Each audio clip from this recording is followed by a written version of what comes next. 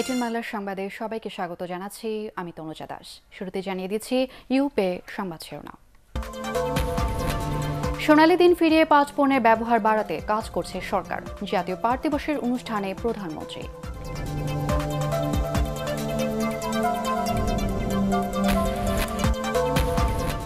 কুমিল্লার হত্যা মামলায় হাইকোর্টে খালেদা জিয়ার ৬ মাসের জামিন। মুক্তির দাবিতে রাজধানীতে বিএনপির মানববন্ধন।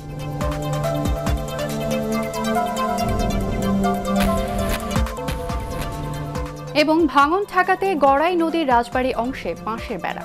পরিবর্তন হবে, নদীর গতিপথ বাড়বে, ফসলি জমি, বলছে বাস্তবায়নকারী সংস্থা। এবারে বিস্তারিত।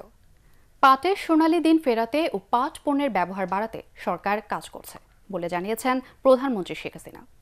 বঙ্গবন্ধু আন্তর্জাতিক সম্মেলন কেন্দ্রে জাতীয় পাট দিবস ও বহুমুখী পাট পণ্য মেলার উদ্বোধন করে তিনি একথা বলেন। এ সময় পাটকে লাভজনক করার প্রতিও গুরুত্ব আরোপ করেন প্রধানমন্ত্রী। বিস্তারিত জানাচ্ছেন নিয়াজ রহমান সজীব। সোনালী আঁশ পাটের সাথে দেশের প্রায় ৪ কোটি মানুষ প্রত্যক্ষ ও পরোক্ষভাবে জড়িত। অর্থকরী এই ফসলটির উজ্জ্বল সম্ভাবনা তুলে ধরতে প্রতি বছরের ৬ মার্চ পালিত হচ্ছে জাতীয় পাট দিবস। এবছর তৃতীয়বারের মতো পাট দিবসের আয়োজনে প্রধানমন্ত্রী ১৪ ক্যাটাগরিতে পুরস্কার তুলে দেন এই খাত সংশ্লিষ্ট বিভিন্ন প্রতিষ্ঠান ও ব্যক্তির হাতে। দিবসটি উপলক্ষে ২ দিনব্যাপী আয়োজনের উদ্বোধন করে প্রধানমন্ত্রী শেখ হাসিনা বলেন, পাট পণ্যকে সবসময়ই গুরুত্ব দিয়েছে তার সরকার, তাই পাট নিয়ে গবেষণা অব্যাহত রয়েছে। পাট যে তন্তুটা ইতিমধ্যে আমরা এখন চেষ্টা করে যাচ্ছি এইটাকে আরও ভালো কোয়ালিটি করা, যেমন ভিসকসটা তৈরি। ভিসকস একটা গাছের ছাল থেকে হয়, পাট থেকে কিন্তু সব থেকে ভালো ভিসকস হয়। পাটের যে গোড়াটা সেটাও ফেলা যায় না, অর্থাৎ পাটের কোনো কিছুই কিন্তু ফেলা যায় না, সবই কিন্তু কাজে লাগানো যায়। তিনি আরও জানান, পাট রপ্তানি বাড়াতে হবে, এই খাতের প্রসারে বেসরকারি উদ্যোক্তাদের এগিয়ে আসার আহ্বানও জানান তিনি। আমরা এই পাটের থেকে বৈদেশিক মুদ্রা অর্জন করতে পারি, দেশীয় কর্মসংস্থানের ব্যবস্থা আমরা বাড়াতে পারি, আর সেই সাথে সাথে পাটের বহুমুখী ব্যবহার আরও ব্যাপকভাবে বিস্তৃত করবার সুযোগ আমাদের রয়েছে। সেই ক্ষেত্রে সরকারি হয়তো কিছু থাকবে, কিন্তু আমি আরও বেসরকারি খাতটাকে বেশি গুরুত্ব দিতে চাই, যে বেসরকারি খাত যত বেশি এগিয়ে আসবে, আর তার জন্য আমরা অন্যান্য খাতে অনেক প্রণোদনা দিচ্ছি, তো এখানে আমরা প্রণোদনা দেব। পাট আমাদের একটা যে সোনালী আঁশ, তার সোনালী দিন আবার ফিরে আসুক।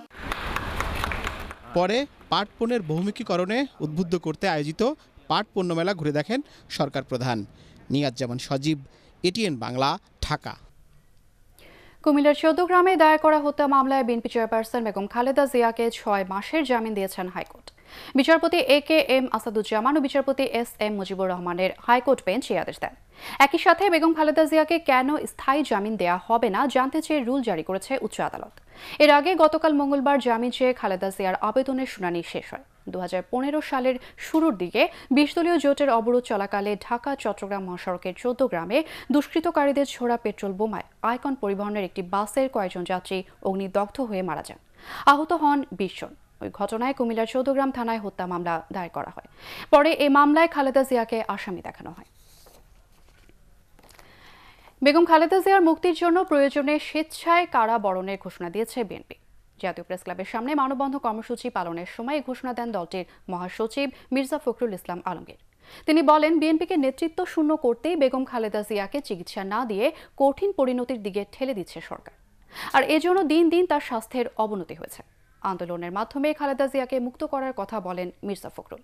বিএনপির স্থায়ী কমিটির সদস্য ব্যারিস্টার মওদুদ আহমদ এবং ডক্টর খন্দকার মোশাররফ হোসেন এ সময় অন্যান্যের মধ্যে উপস্থিত ছিলেন। দেশনেত্রী অসুস্থ, তার চিকিৎসা পাওয়া তার মৌলিক সাংবিধানিক অধিকার, সেই অধিকারটুকু তিনি পাচ্ছেন না। আজকে তাকে চিকিৎসা থেকে বঞ্চিত করা হচ্ছে। দেশনেত্রী বেগম খালেদা জিয়াকে মুক্ত করতে হবে এবং সেই জন্য আইনি লড়াই চলছে, আইনি লড়াই চলবে, অবশ্যই চলবে। সঙ্গে সঙ্গে আমাদের সংগঠনকে শক্তিশালী দৃঢ় করে, জনগণের ঐক্য প্রতিষ্ঠা করে, সকল ধর্ম নির্বিসংখ্যক ঐক্যবদ্ধ করে আমাদেরকে দুর্বার আন্দোলন করে তুলতে হবে। শপথ নিতে ইচ্ছুক জাতীয় ঐক্যফ্রন্টের শরিক দল গণফোরামের ২ জন নির্বাচিত সংসদ সদস্যকে অভিনন্দন জানিয়ে বিএনপির বাকি সদস্যদের শপথ নেওয়ার আহ্বান জানিয়েছেন আওয়ামী লীগের যুগ্ম সাধারণ সম্পাদক মাহবুবুল আলম হানিফ। আওয়ামী লীগের ধানমন্ডি কার্যালয়ে এক সংবাদ সম্মেলনে তিনি বলেন, দেরিতে হলেও ঐক্যফ্রন্টে নির্বাচিত সংসদ সদস্যরা জনগণের অধিকার সম্পর্কে সচেতন হচ্ছেন। খালেদা জিয়ার চিকিৎসা নিয়ে বিএনপি নেতাদের মন্তব্যের জবাবে হানিফ বলেন, একজন মুক্তিযোদ্ধা, সরকারি দলের সাধারণ সম্পাদক ও একজন প্রভাবশালী মন্ত্রীর চিকিৎসার সাথে আদালতের রায়ে সাজাপ্রাপ্ত কয়েদির চিকিৎসার তুলনা করা দুঃখজনক।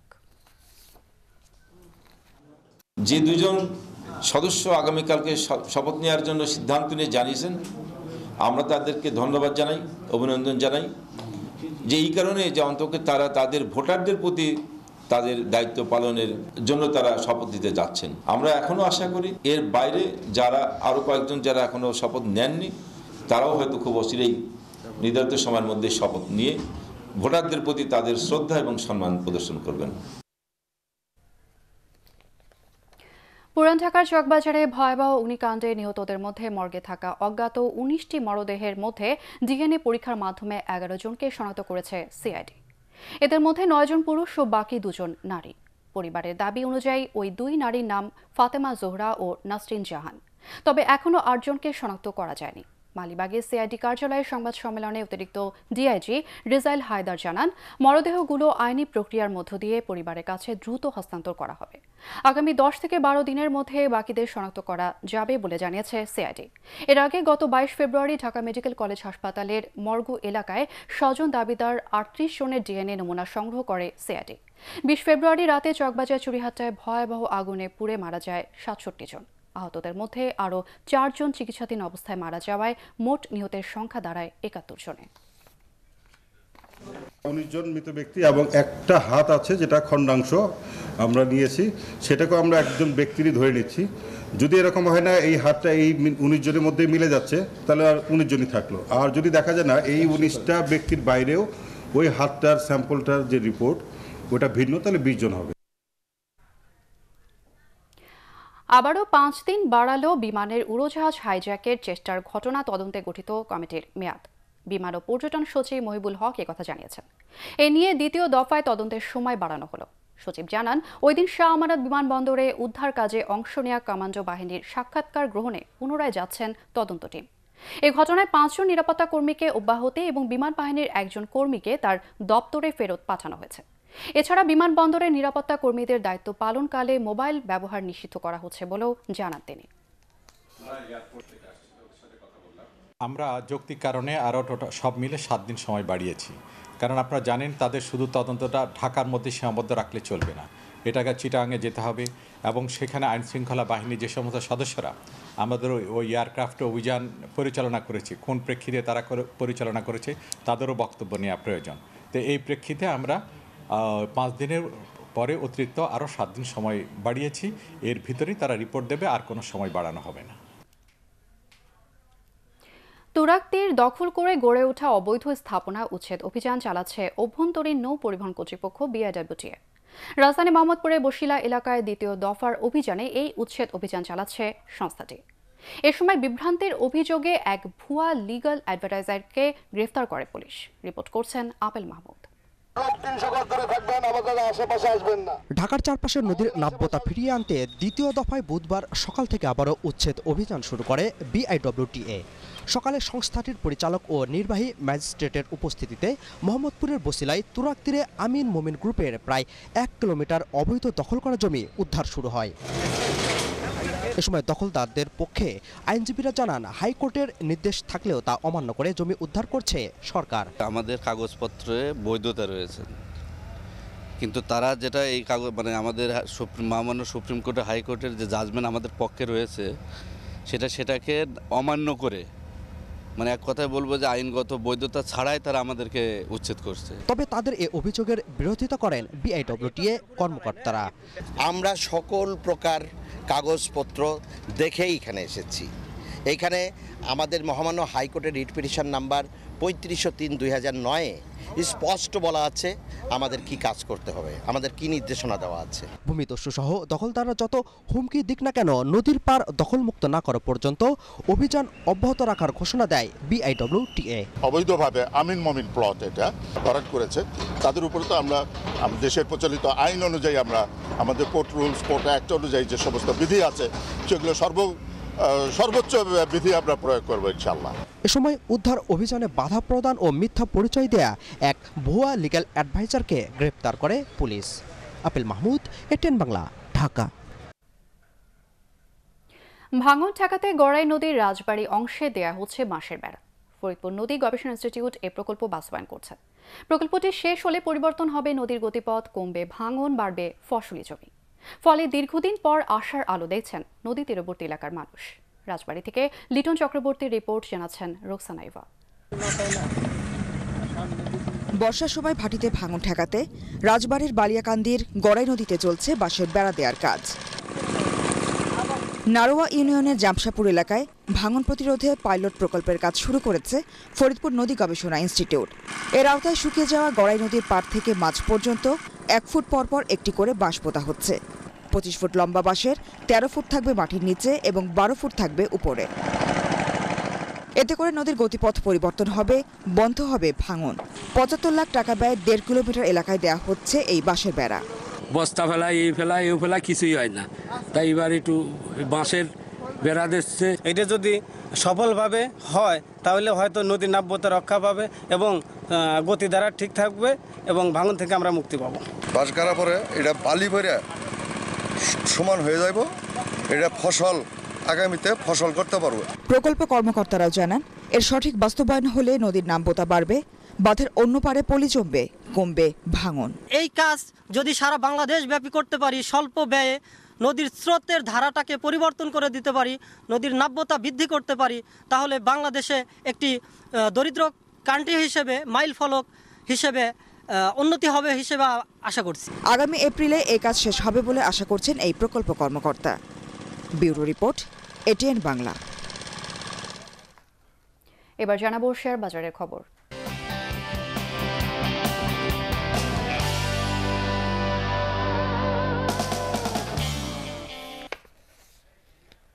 অগ্রণী ব্যাংক ও আলহাজ টেক্সটাইলের মেয়াদী আমানতের অর্থ প্রাপ্তি সংক্রান্ত মামলার আদেশ দিয়েছেন সুপ্রিম কোর্টের আপিল বিভাগ। আদেশ অনুযায়ী অগ্রণী ব্যাংককে আগামী 4 এপ্রিলের মধ্যে 55,83 লাখ টাকা ফেরত দিতে হবে। বাকি 28 কোটি টাকা ফেরত দেওয়ার বিষয়ে আগামী 7 এপ্রিল আদেশ দেবেন সুপ্রিম কোর্ট। এর আগে আলহাজ টেক্সটাইল কর্তৃপক্ষের 55,83 লাখ টাকা 15 কার্যদিবসের মধ্যে অগ্রণী ব্যাংকে পরিশোধ করার নির্দেশ দেয় উচ্চ আদালত। এ সময়ের মধ্যে আলহাজের পাওনা অর্থ পরিশোধে ব্যর্থ হলে 6 ফেব্রুয়ারি অগ্রণী ব্যাংকের বিরুদ্ধে আইনানুগ ব্যবস্থা নেওয়ার কথা উল্লেখ করা হয়। পরবর্তীকালে এর বিরুদ্ধে আপিল করে অগ্রণী bank. Capitec popular life PF unit ফান্ডের প্রসপেক্টাস অনুমোদন বাতিল করেছে বিএসএসসি। একই সঙ্গে এখন থেকে কোনো বেসরকারি প্রতিষ্ঠানের কর্মচারীগণের প্রভিডেন্ট ফান্ড আর কোনো মিউচুয়াল ফান্ডের উদ্যোক্তা হতে পারবে না বলেও সিদ্ধান্ত নিয়েছে কমিশন। কতিপয় শর্ত সাপেক্ষে ফান্ডটির প্রসপেক্টাস অনুমোদন করেছিল বিএসএসসি। বেমেয়াদী ফান্ডটির প্রাথমিক লক্ষ্যমাত্রা 10 কোটি টাকা, যার মধ্যে উদ্যোক্তা বিনিয়োগ করে 1 কোটি টাকা। ফান্ডটির উদ্যোক্তা popular life insurance limited employees provident fund. সম্মতিপত্রে বিনিয়োগের বিষয়ে উদ্যোক্তার কর্মকর্তা কর্মচারীগণের সম্মতি কমিশনে দাখিলের শর্ত আরোপ করে, কিন্তু ফান্ডটির সম্পদ ব্যবস্থাপক তা দাখিল না করে ট্রাস্টি বোর্ডের সম্মতি দাখিল করে। এ কারণে Capitec popular life PF unit ফান্ডের অনুমোদন বাতিল করা হয়।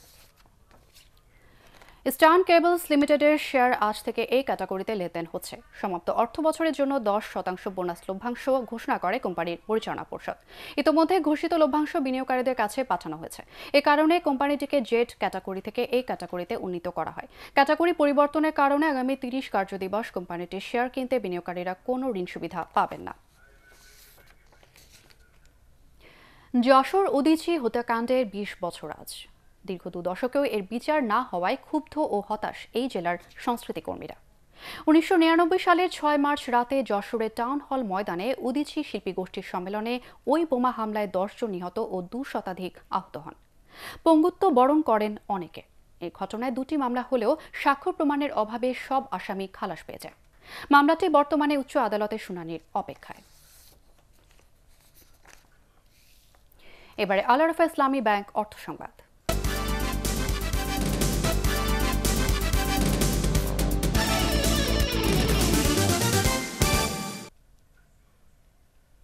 ব্রাহ্মণবাড়িয়ায় এবার বোরো ধানের ব্যাপক আবাদ হয়েছে। এজন্য সরকারিভাবে কৃষকদের সার, বীজ ও প্রযুক্তিগত সহায়তা নিশ্চিত করেছে কৃষি বিভাগ। তবে বিতরণের ক্ষেত্রে অভিযোগ রয়েছে অনেক কৃষকের। তারা বলছেন, সরকারি বীজ না পেয়ে বাইরে থেকে কিনে আর্থিকভাবে ক্ষতিগ্রস্ত হতে হয়েছে তাদের। ব্রাহ্মণবাড়িয়া থেকে ইসাক সুমনের রিপোর্ট জানাচ্ছেন মামুনুর রশিদ।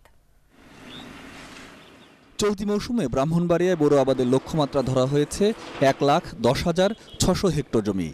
এসব জমিতে BR-28, BR-29 সহ আবাদ হচ্ছে বিভিন্ন জাতের ধান। কৃষি বিভাগ বলছে বোরো আবাদের এই লক্ষ্যমাত্রা এবার ছাড়িয়ে যাবে। এজন্য কৃষকদের সরকারিভাবে সার বীজ দিয়ে সহায়তা করা হচ্ছে। তবে ন্যায্য মূল্যে বীজ পাওয়া নিয়ে অভিযোগ রয়েছে অনেক কৃষকের। এজন্য বাজার থেকে চড়া দামে বীজ কেনার কথা বলছেন তারা। সার বীজ এটা সব আমরা দোকান থেকে চড়া দামে কিনে আনতে হয়। যারা মনে করেন অনেক লোক মনে করেন হেঁটে আমার কোনো বর্গা করে গির বাড়ায় তাদের সার দেয়, ধান দেয়, বীজ দেয়, তো আমরা কি কমবাই কোন কৃষক বাঁচলে তো দেশ বাঁচবো। সারটার আমরা ন্যায্য মূল্য পাই এই হিসেবে আমরা দাবি দিই। কৃষি বিভাগ বলছে সরকারিভাবে 2300 মেট্রিক টন বীজ ন্যায্য মূল্যে বিতরণ করা হয়েছে। এখনও 300 মেট্রিক টন বীজ অবিকৃত অবস্থায় গুদামে রয়ে গেছে। এছাড়া 8000 কৃষককে প্রণোদনার আওতায় 1 বিঘা জমির জন্য বিনামূল্যে সার ও বীজ দেওয়া হয়েছে। বেসরকারি উদ্যোক্তাদের কিছু বীজ আছে যারা তাদের বেসরকারিভাবে তার ভিত্তি বীজ মূল্য নির্ধারণ করে থাকে, সেটির মূল্য 500 টাকার উপরে।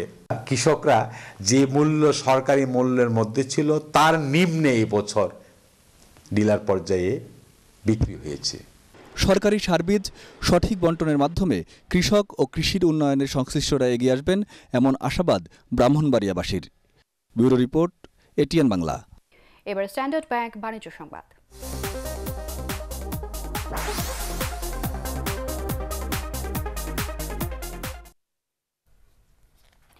বিশ্ব নারী দিবস উপলক্ষে নতুন সিলিন্ডার উন্মোচন করল বসুন্ধরা এলপি গ্যাস। কোম্পানির প্রধান কার্যালয়ে এক সংবাদ সম্মেলনে জানানো হয়, প্রায় 1 লাখ নতুন সিলিন্ডারের গায়ে নারীদের কাজের স্বীকৃতি হিসেবে তাদের রেখাচিত্র তুলে ধরা হবে। এগুলো বাজারে ছাড়া হবে সীমিত সময়ের জন্য। নিউজ 24 এর head of current affairs Samia Rahman O Bashundhara LP গ্যাসের head of marketing MM Jasimuddin এ সময় অন্যান্যের মধ্যে উপস্থিত ছিলেন।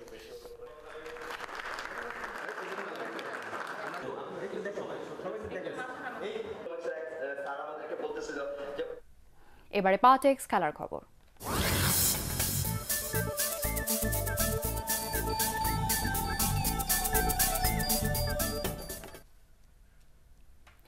আয়াক্স আমস্টারডামের কাছে 4-1 গোলে হেরে উয়েফা চ্যাম্পিয়ন্স লিগের শেষ 16 থেকে বিদায় নিল টানা 3বারের চ্যাম্পিয়ন আর টুর্নামেন্টের সবচেয়ে সফল দল রিয়াল মাদ্রিদ। প্রথম লেগে 2-1 গোলের জয়ের পরও ফিরতি লেগে ঘরের মাটিতে বড় হারে রিয়াল বিদায় নেয় 5-3 ব্যবধানে। অন্য ম্যাচে বরুশিয়া ডর্টমুন্ডকে 1-0 গোলে হারিয়ে 2 লেগ মিলে 4-0 ব্যবধানে কোয়ার্টার ফাইনালে উঠেছে টটেনহ্যাম হটস্পার। আরও জানাচ্ছেন তসা ইসলাম। কে ভেবেছিল এই ম্যাচটার শেষ দৃশ্যটা এমন হবে? দুর্দশার বৃত্তে আটকে পড়া রিয়াল মাদ্রিদের শূন্য হাতে মৌসুম শেষের সব আয়োজন সারা। অথচ এই দুর্দশা থেকে ঘুরে দাঁড়ানোর মঞ্চ প্রস্তুতি ছিল। নিজেদের দুর্গ সান্তিয়াগো বার্নাব্যুতে খেলা প্রথম লেগের জয়ে বেশ খানিকটা এগিয়েই ছিল টুর্নামেন্টের সবচেয়ে সফল আর গেল 5 বছরে 4 বার শিরোপাজয়ী দলটি। কিন্তু গেল 1 মাসে 2 বার ঘরের মাটিতে চিরপ্রতিদ্বন্দ্বী বার্সেলোনার কাছে ধরাশায়ী হওয়ার রেশ যেন আয়াক্সের বিপক্ষেও থেকেই গেল। সবশেষ 1995-তে রিয়ালের বিপক্ষে জয় ছিল আয়াক্সের। সে দলটির মাঠে খেলতে নেমেই কিনা ম্যাচের 7 মিনিটেই হাকিম জিয়েচের গোলে এগিয়ে যায় ডাচ ক্লাবটি। 18 মিনিটের মধ্যে 2 গোল করে প্রথম লেগের ফল পাল্টেও দেয় তারা। নিজেদের ইতিহাসে প্রথমবার ঘরের মাটিতে 18 মিনিটের মধ্যে 2 গোল হজম করেছে রিয়াল। মডরিচ, বেনজেমা, টনি ক্রুসরা একের পর এক সুযোগ নষ্টের মহড়া দিতে থাকায় ম্যাচে ফেরা আর হয়নি লাভলাঙ্কদের। উল্টো 62 মিনিটে ডুসান ট্যাকিচ কবর রচনা করেন রেকর্ড 13 বারের চ্যাম্পিয়নদের। মার্কো অ্যাসেন্সিওর সান্ত্বনার গোলটিও কোনো ভূমিকা রাখতে পারেনি 2 মিনিট পর ল্যাসি শনের দুর্দান্ত ফ্রি কিকের গোলের কারণে। তাতে 2009-10 মৌসুমের পর প্রথমবার সেমিফাইনালের আগেই বিদায় নিল সান্তিয়াগো সোলারির শিষ্যরা। এদিকে দিনের অন্য ম্যাচে জার্মান জায়ান্ট বরুশিয়াকে তাদেরই মাটিতে হারিয়েছে ইংলিশ ক্লাব টটেনহ্যাম হটস্পার। প্রথম লেগে 3-0 গোলের জয়ের সাথে ইনজুরি থেকে ফেরা হ্যারি কেনের গোলে 2 লেগ মিলে 4-0 ব্যবধানে কোয়ার্টার ফাইনালে ওঠে তারা। তসিয়া ইসলাম, ATN বাংলা। নাগপুরে দ্বিতীয় ওয়ানডেতে অস্ট্রেলিয়াকে ৮ রানে হারিয়ে 5 ম্যাচ সিরিজে 2-0 এগিয়ে গেল ভারত। স্বাগতিকদের 250 রানের জবাবে 242 রানে অল আউট হয় সফরকারীরা। ম্যাচে ক্যারিয়ারে 40তম সেঞ্চুরি করেন কোহলি।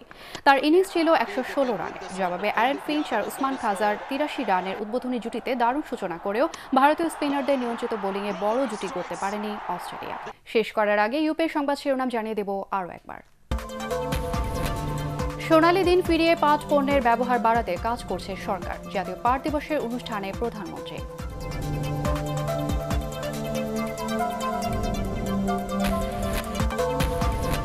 কুমিল্লার হত্যা মামলায় হাইকোর্টে খালেদা জিয়ার 6 মাসের জামিন। মুক্তির দাবিতে রাজধানীতে বিএনপির মানববন্ধন।